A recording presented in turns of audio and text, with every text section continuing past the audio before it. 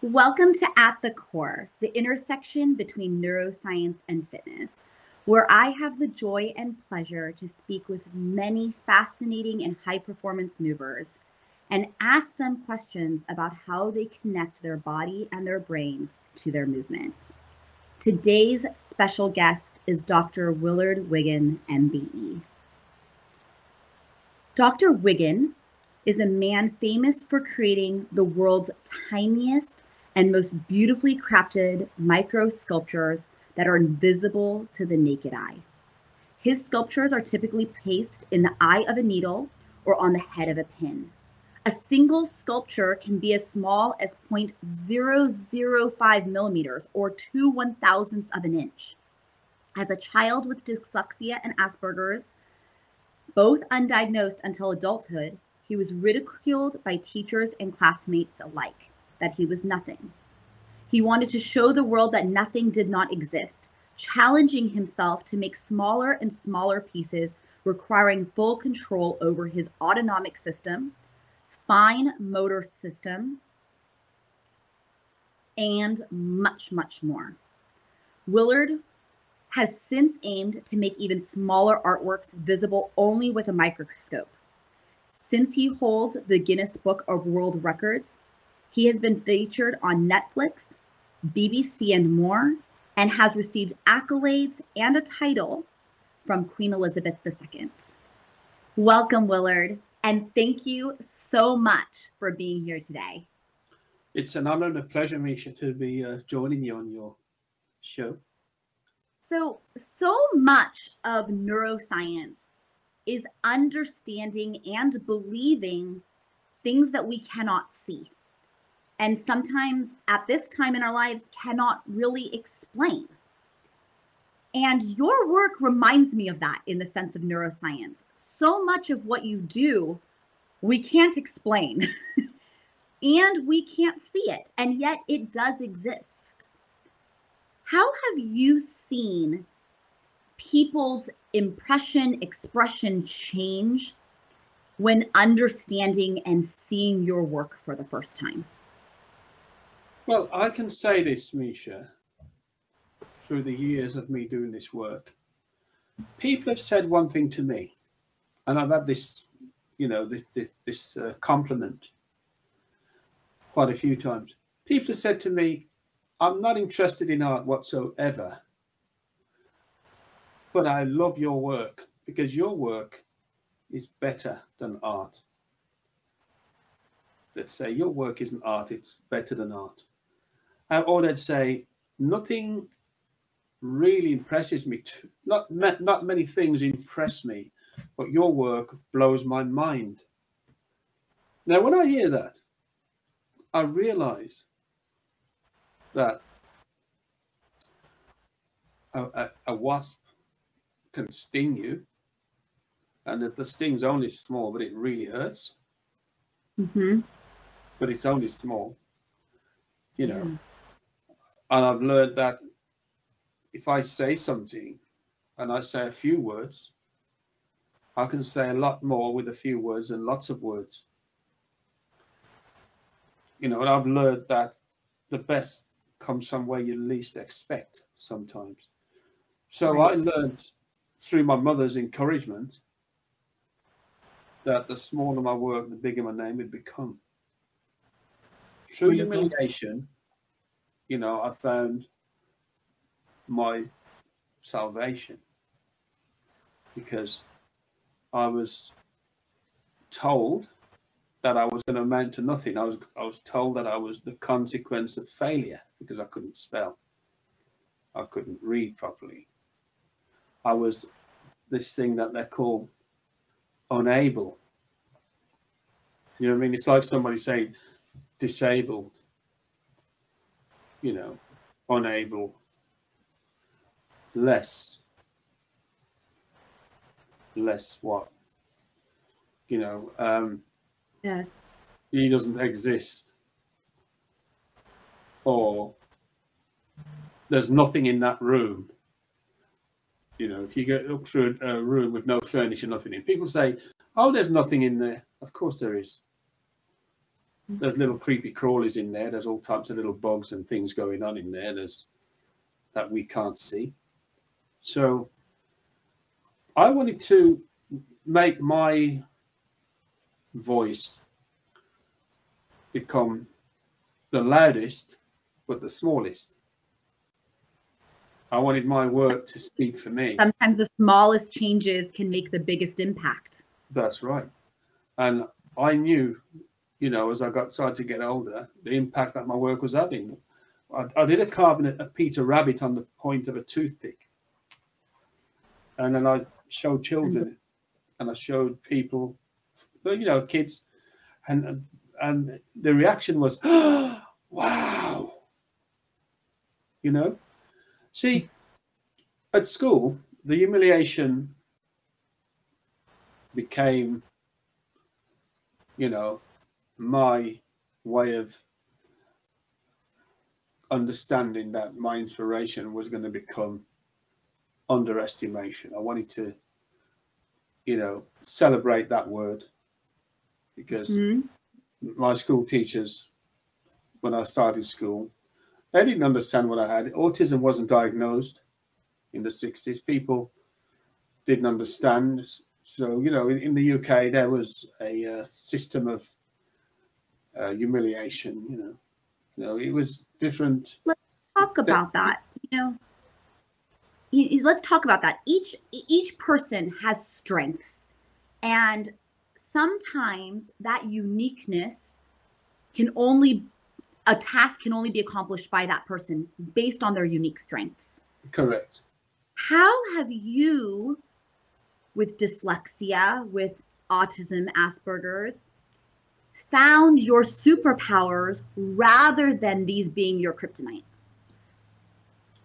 Well, you see, I wouldn't say I found it. Somebody discovered it for me, if you know what I'm saying. Because if I was doing this as a child, and I kept taking the lid off this water bottle, and then you said to me, oh, that's really good, that is. That's fantastic. You're really good at taking the lid off that bottle of water. Oh, look at the way it plays with that cap. You're really good. So now you've just encouraged me. So now I'll keep doing it because you said I was good. And I'll be doing it for days. And you'd be annoyed by the noise. Right. This is the reverse now. When my school teacher said to me that I was the consequence of failure, I said in the UK, back in the 60s, you'd have certain teachers that would sound like a horror movie. You know, they say, come along with me. I'm going to exhibit you as failure. You are the consequence of failure. You are not what to become. So therefore, I'm going to introduce you to all the other children, and you shall be an exhibit of failure. You know, that's it. It's all over for me now. And especially if she looks like the witch in the Wizard of Oz. Oh, dear. You're going to be traumatized now. You only have to look in her eyes and it's like, ha, ha, ha. You're doomed. Your world is over. I'm going to introduce you to all the children. And then she takes you around the school and shows all the children your book and your writing. You know, she'd hold up a piece of paper with what you've written on it and say, you know, like, look how disgusting his work is. Look how disgusting he is. Look at his writing, you know. So, and then you hear that, right? So now I'm finished now. So I stopped speaking because I thought my voice isn't going to be accepted. So why should I speak? So I stopped speaking. I just shut down completely because I was humiliated so much. I lost my speech. I thought, well, I don't need to speak anymore. But it didn't mean I had nothing to say. So I accepted failure for that moment. So I was... When did you find that power then? When did you find that power to be as articulate as you are, to be as connected with your work as you are, what recommendations do you give to parents listening to this, or kids in the same situation as you've been in? Well, it's like this. Never allow anybody to tell you you can't become somebody. Never allow anybody to tell you you cannot achieve. You know, you see, it's like this, right? If somebody tells you something, they tell you that. You didn't say that. They said that. You've got to tell yourself what you want to become, and don't listen to what somebody else is telling you what you should become. If they give you good advice, if they give you negative advice, don't listen to it. Because you see, you can have the devil on one shoulder and an angel on the other shoulder. But I listened to the angel, and the angel was my mother, you see. Because what actually happened, when I was told that, after they took me back into the classroom and said, right, stand to the back of the class where you belong. Don't face the class. Gaze out of the window. You know what I mean? So you'd be looking out the window. And it was a nice day, the sun's shining. I could see butterflies flying around and little bugs walking around, and I could see birds flying. So that wasn't a punishment. That was not a punishment for me. That was a pleasure. You see what I mean? So I was looking out the window. I thought, that's nice. I said, go ahead, do your worst, almost. But being a kid, I didn't really use those words. But I was thinking, I don't mind, because I'm looking out the window and I'm not looking at you anymore. I'm not looking at nothing apart from nature. And I saw a little bug walking on the window ledge. And that is what started this, right, Willard? The thing is, when you started making homes for ants. Sorry, Misha. Sorry. No. What made this all start is where I couldn't cope with school anymore. My left leg was in school. My right leg was out. My body was in school, but my mind wasn't. I was never really there. You could see me, but I wasn't really there. But I decided I wanted to run away from school because I couldn't cope with it anymore. Because the humiliation was too much. So I ran away from school. And whilst running away from school, I found my solitude. I found tranquility. I didn't live too far from the school anyway, so I didn't have to run that far. And I remember climbing over the fence and hiding in my shed. Because my mother used to work part-time. I remember my dog come running to the shed, started scratching the shed. Like that, because he knew I was in there. And then I opened the door, and he came out and he was kissing me. My dog went, you know, I don't know if you have a dog, but yeah, I do. And they're always the biggest greeters when you come home. Yeah, you have a dog. You have a dog. And my dog used to try to speak. So you know what? And he had this little ball. And I had the ball, and he gave me the ball.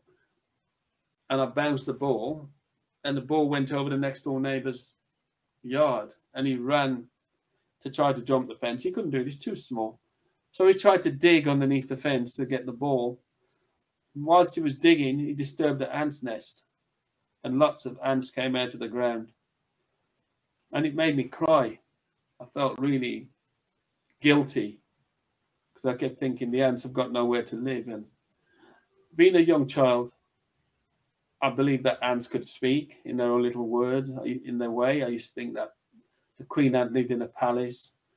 I used to think that all the little baby ants went to school. And, I went into this world of wonder. So I wanted to help the ants because I saw them everywhere. So what I did, I went and got my dad's razor blade. And I broke a piece of the razor blade off, and I got little bits of wood and started slicing them and cutting little grooves off them, and splinters, and constructing and building lots of little houses for ants. Amazing. And I built a whole village for ants. And I started making the ants furniture, seesaws and swings and carousels, and I made a little palace for the queen ant out of a leaf. I got a leaf and twisted the leaf, and I pulled that material out of my school uniform, threads, and I started tying it around and tying little knots, got out little arch windows, and I built a little village for ants. Now, when I did that, I felt happy because I think the ants are going to move in. They're going to have somewhere to live. I made them some tables and chairs, and I made a little carousel out of a piece of foil. I bent it over and made it into a comb and pushed a splinter down onto a piece of cardboard. And how could you see all of this, Willard? How could you see all these things and move with such fine motor skills at that age and see everything to this age 60 years later, your vision? Well, you see what actually happened, it was a gift that I had when I didn't know I had it. Because the autism allowed me to do it. Because without autism, I wouldn't have been able to do it. So autism became my friend at that time. So when I finished these little houses, I remember kids came home from school, and one of the next door neighbour's kids skipped down the garden path. In the UK, they used to skip a lot. They all used to say nursery rhymes a lot. Ring a roses, the pocket full of toesies. Tissue, tissue, you all fall down. Here comes the chopper to chop off your head. All types of silly things. 3 blind mice, see how they run. Cut up down with a carving knife. You know what I mean? It's like a horror film. You know what I mean? Like Hickory Dickory Dock, the mouse. Yeah. Things like that. And there was one where they used to sing like, it was Goosey, goosey gander, where shall I wander? Upstairs and downstairs in my lady's chamber. Then I met an old man who wouldn't say his prayers, so I took him by the left leg and threw him down the stairs. They were also awesome, weren't they? We didn't know what we were singing. The stairs went crack. He broke his little back, and all the little ducks went quack, quack, quack. What the hell's that about? Violence. Very violent. You see what I mean? So, the kids would do that type of thing. And I remember she was skipping down the garden path, singing I think it was Gingerbread Man or something. Run as fast as you can't catch me, I'm a gingerbread man or something like that, And, they do all those types of things back in the 60s.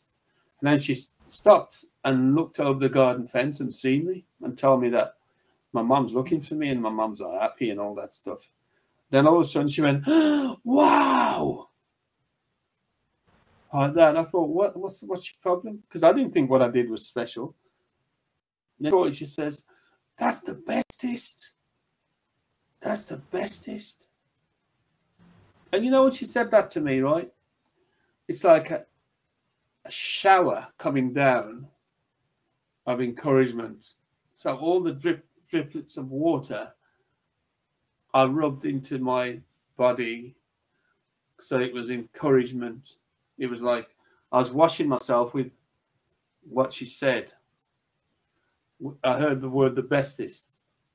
And then I heard her say, Mom, come and have a look at this. Mom, look. And the mum came down the garden, but the mum told me that my mum was looking for me. And then I heard her say,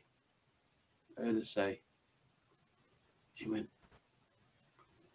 oh my God, that's fantastic. And then more shower of encouragement came down, So I'm now in a shower with people telling me what encouragement can do for somebody, what words can do for somebody. I'm saying, they just told me I'm good.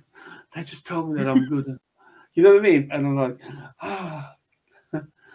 and I was like, sort of, it's like an injection of encouragement being pumped into your body, like a battery being charged up. And I'm like, thank you. But I never said the word thank you. I was just like, they said I was good. And then my mother came home. And then I could hear them talking next door, calling the lady over the road. She says, come and have a look at this. The lady was across the road, Mrs. Price. No, Mrs. Meese, her name was. She came round. She said, have a look at that. And Miss Meese went, oh, wow. And it was like more encouragement. So I'm now believing that I'm the best thing since sliced bread. You sort of think. And then my mother came home. My mother wasn't very happy because she knew that I wasn't at school.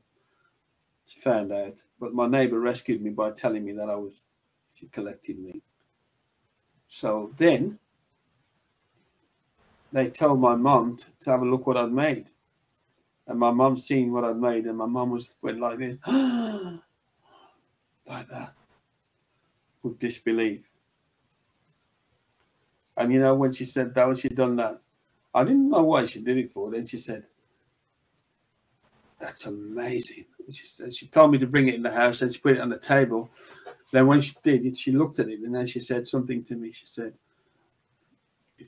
"It's too big. If you make them smaller, your name will get bigger." So when I heard that, Misha, that was the journey. That's when the journey began. That's when I started to go on this journey to become the greatest micro artist that ever lived. Amazing. I never wanted to. It's like I felt like there's nothing else I can do. This is it. This is what I'm going to do. After you get humiliated by the teacher, I thought, well, I can't do anything else. That's it. This is what I'm going to do. The things that it takes.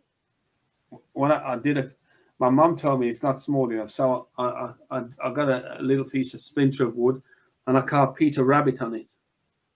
Uh-huh. And I showed my mum and she said, it's too big. So every time I made something, it was too big.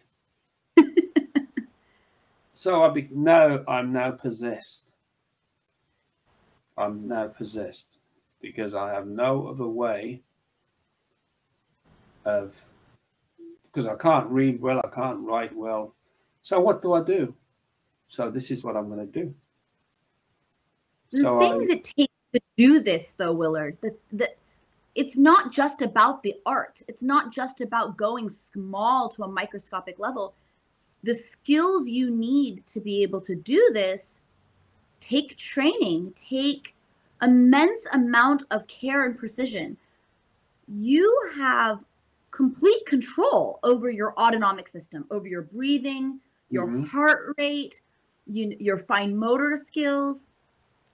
How have you trained this? How have you maintained this? How did you train this?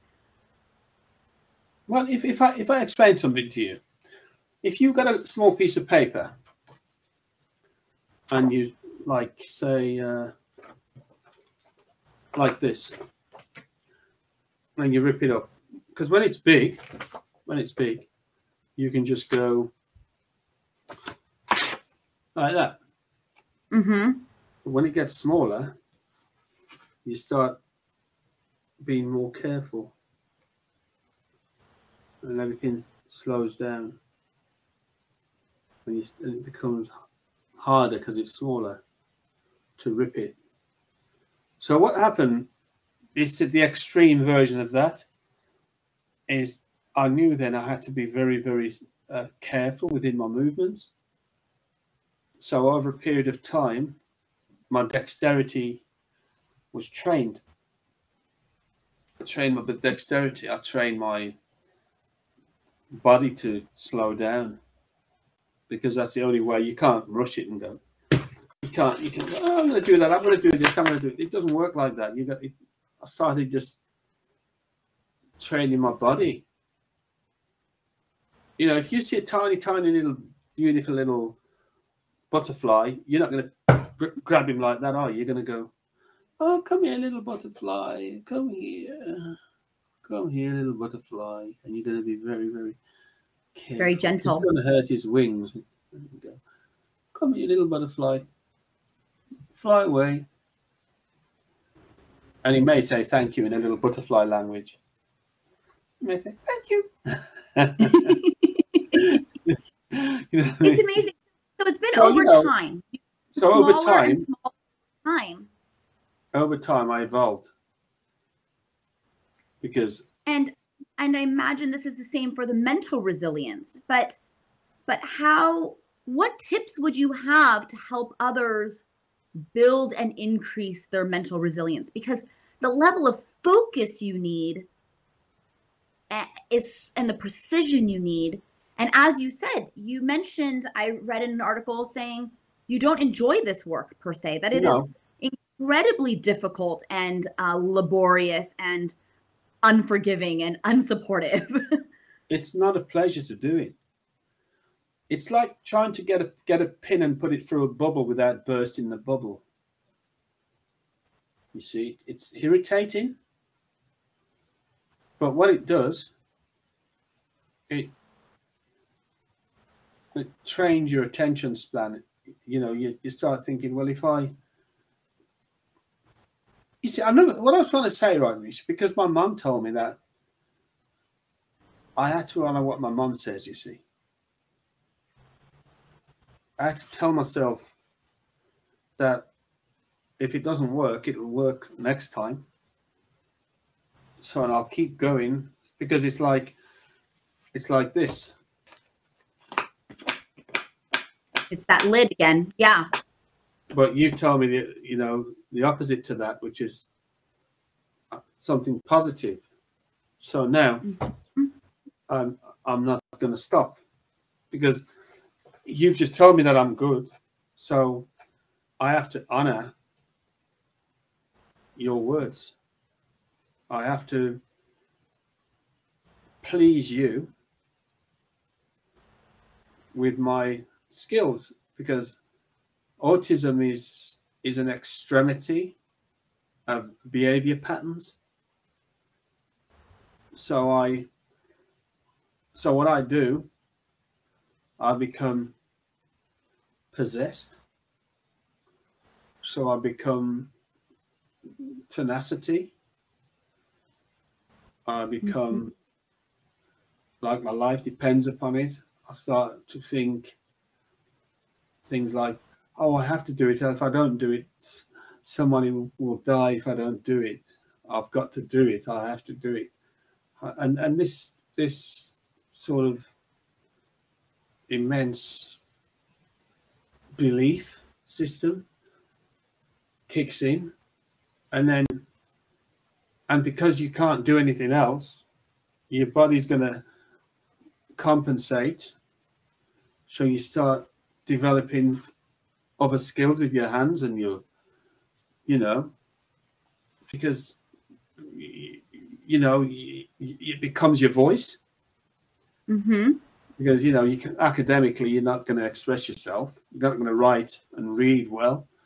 So what choice do I have other than to become the greatest micro artist of all time? What do I... My dad had told me something that resonated with me, and he said, do what you're passionate about, because if you follow your passions, you'll be able and willing to work hard.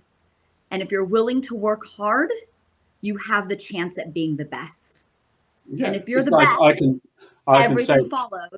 That's right, Nisha. I mean, I can say to you, you're going to be the greatest at what you do.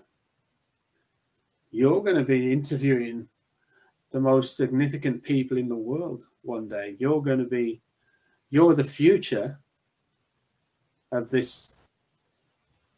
You're the future of this. You are going to be great. You're going to find more of yourself. Like I found me, I lost me, and then I found a jigsaw puzzle that I put together. But in the middle of the jigsaw puzzle, there was something missing, and that was me. And I put me in the middle, the missing piece, and I became complete. Because the piece that was put in the middle was my mother put it there. She put it there. She put it down for me to find it. I found it. I put it in. So I completed me. So I found me.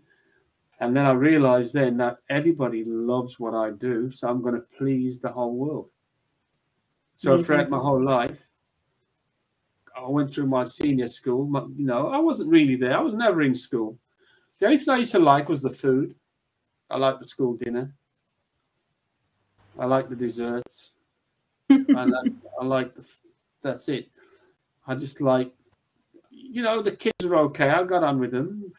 You know, I used to have some good friends, and you know, but I was never really there because I couldn't spell, I couldn't read well, and whatever they tried to teach, it was about all their history. It was about Henry VIII and William the Conqueror and things like that. I didn't want to know about that. I weren't interested in that. World War One, World War Two, and you know, the history of certain things. I don't even know what it was because I didn't learn it. I didn't want to learn it because they discouraged me from that. So therefore, I am just a leaf in a cul-de-sac. I've been just blowing around. You know, I didn't want to show that anybody anything. I didn't show the teachers what I was capable of. I didn't do that. I just didn't want to do that. I didn't want to be a part of the whole thing. The encouragement is the key. Your mother was a huge encourager of you being positive, but also knowing how to push you, when to push you, knowing what you're capable of. You have gotten to such a microscopic level. It's like this, Lisa. I can say, you see, I wanted to show the world how big nothing is with my artwork. My mum used to say to me, say lots of words and mean nothing, and say a few words and mean everything, which you can. You know, Yes. You know, the best things come in small packages. You know, just because someone's not saying anything, that don't mean they haven't got anything to say. You can't hear it. You know, so I knew that just because you can't hear what there's, they haven't said anything. What happens when they do say something? Listen to what they're going to say. So that's why I was inspired by the Underestimation. I wanted to sort of honor my mother's words and say, right, Mom, this is what I'm capable of doing now. So now I'm going to go on this journey to become what I've become today. I left school, age 15. I worked in a factory. No qualifications. I couldn't even read the time. I couldn't even spell my own name. That's but you know, I think these are shackles that the society has of what is successful and what is intelligent. You say, well, there's nothing else you could do because you couldn't read and write. But all I hear, and I imagine all my audience sees, is someone incredibly talented beyond just art, bringing in other aspects that allow them to be successful with that. For example, can you talk a bit about how you make your tools? There are no tools on the market that are small enough to paint the things you're painting. Well, the tools have to be specially made, you see, Nish, because the tools are just as important as the sculptures. You know, I get acupuncture needles and cut the point off them and sharpen them down into make little hooks out of them.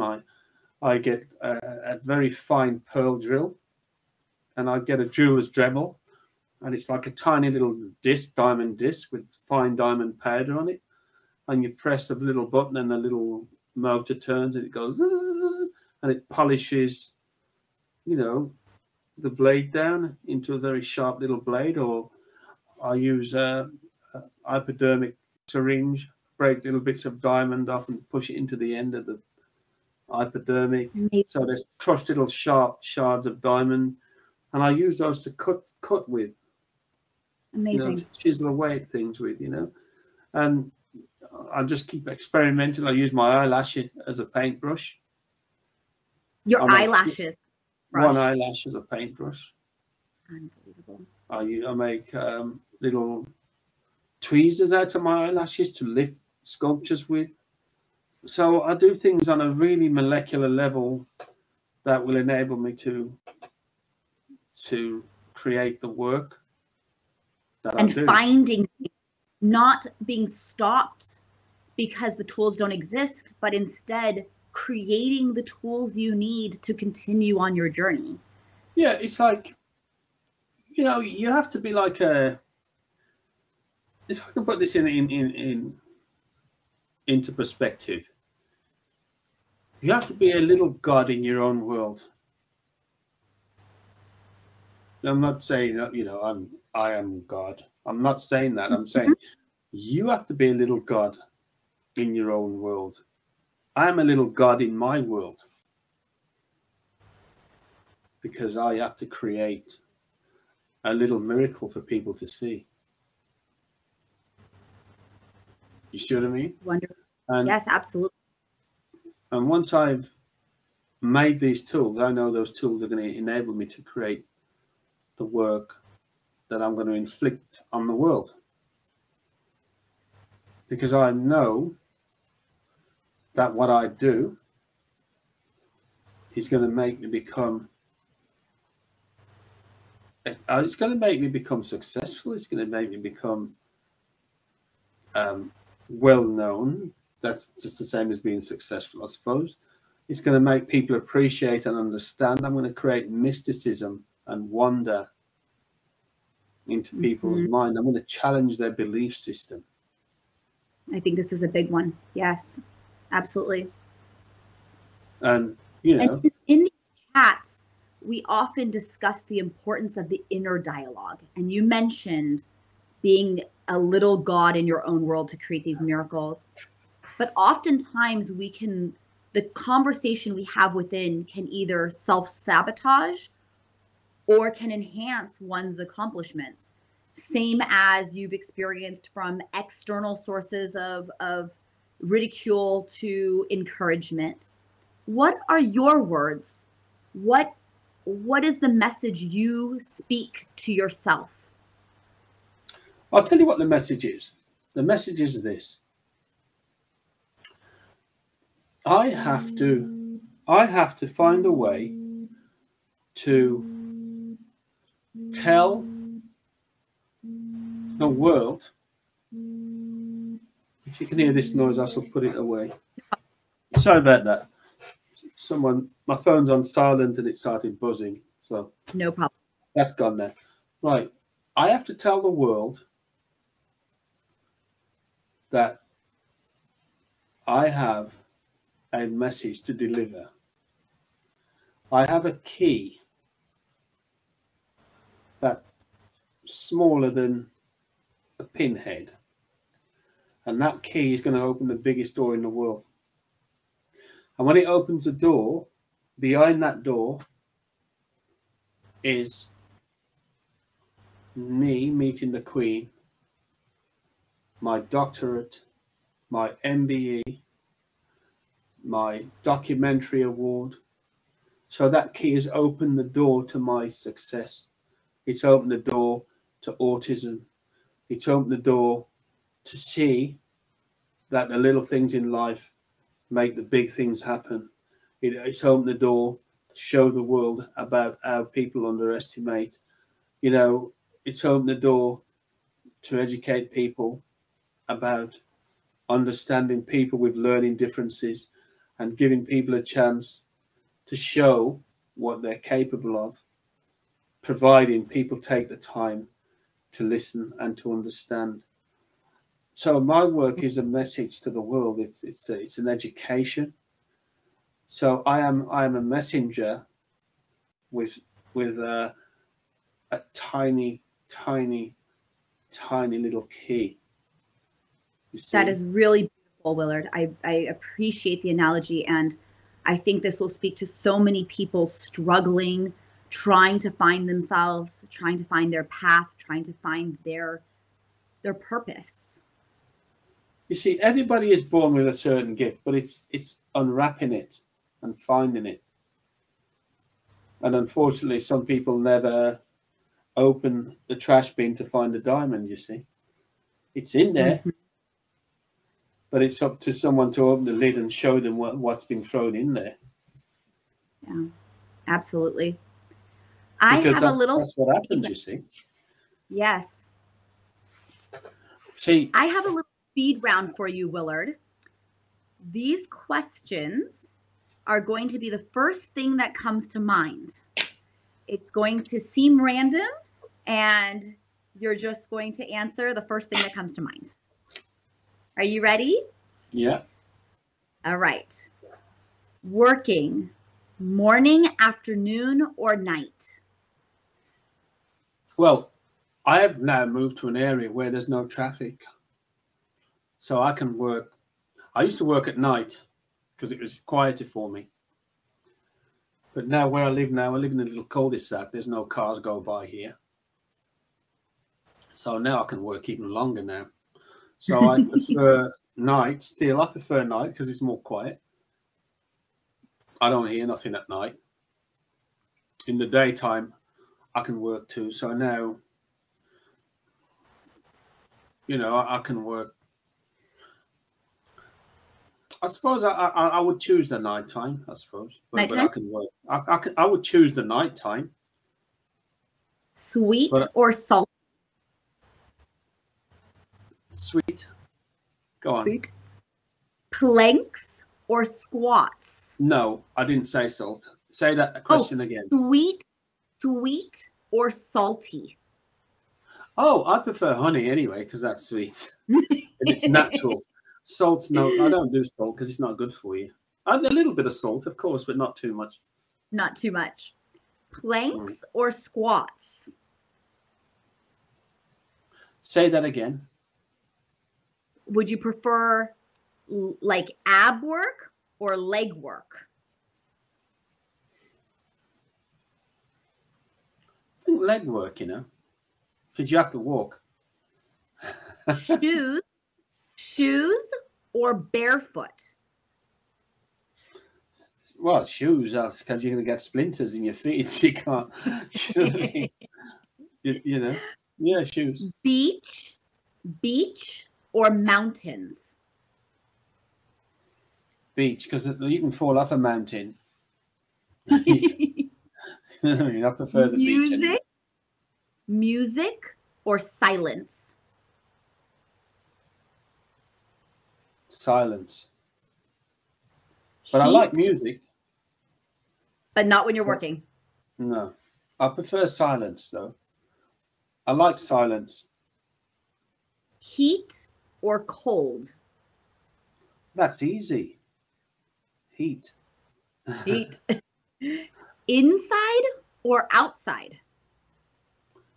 Inside in the summer, in the winter. Inside in the winter, outside in the summer all day long. Inside looking out, maybe. Yeah. Jasmine or peppermint? Peppermint. Spontaneous or planned? No, that depends, because sometimes spontaneous is better than when you plan things. Because I met my fiance spontaneously, you see. I saw some of the best things can happen spontaneously. Yeah, because I just said to her, I said, I'm up for adoption. That's all I said. And she said, okay, I'll adopt you. And that was 8 years ago. This one's a hard one. We're still together now. We're still together now. That was 8 years ago. Beautiful. Yeah, spontaneous does work, Planned is good sometimes. They're both as good as one another if it's done properly. Wonderful. I like that answer. Spontaneous is better. Learn something new or perfect something known?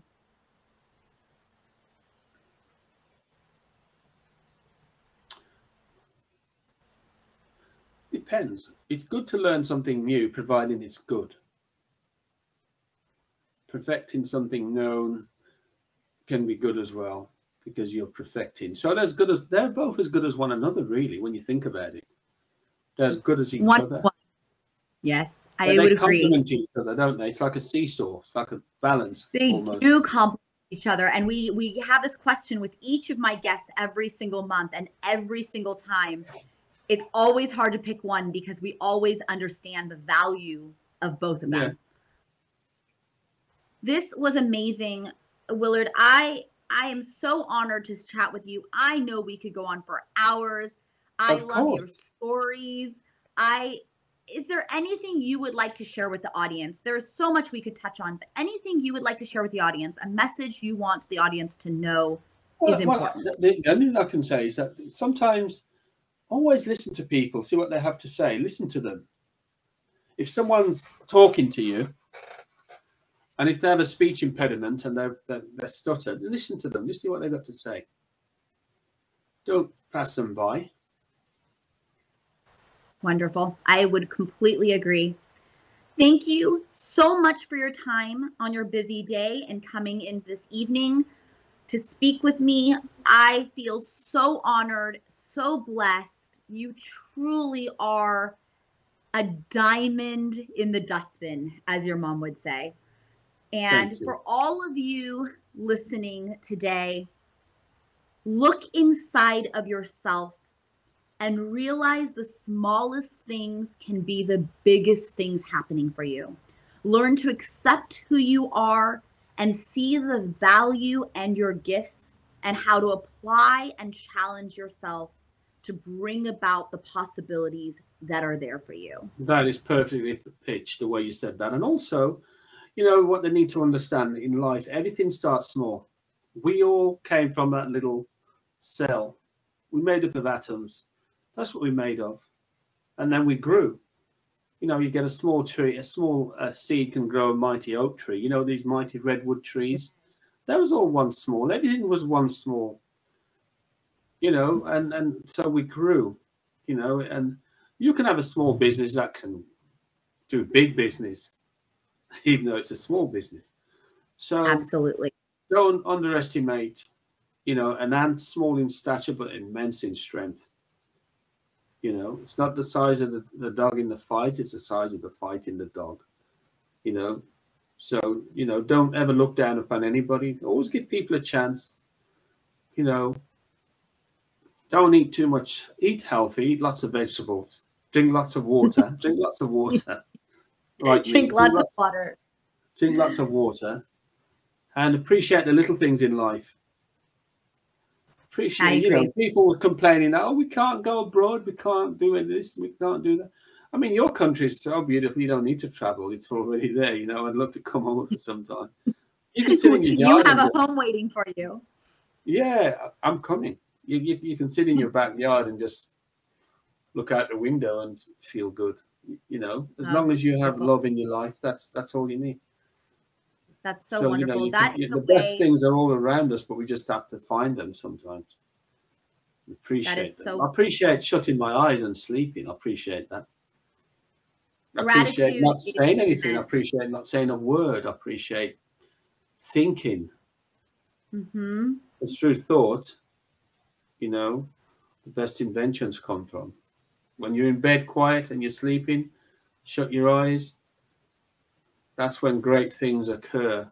Some of the greatest writers of all time do that because it happens while you're resting. So wonderful. So to all of you at Out the Core, thank you so much. I hope that you enjoyed this conversation. I hope you realize that you have what it takes to be great and that all of our uniquenesses are a superpower. And we'll see you again on At the Core.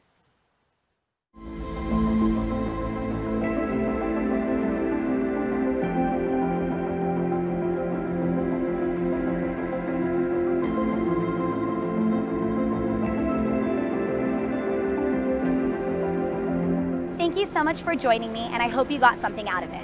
We'll have many more videos that help you with rehabbing your shoulder, low back, knees, and everything else that will allow you to be active and healthy through all the things that you love in life. Please feel free to follow us on all our various social media channels, and we hope to see you back soon.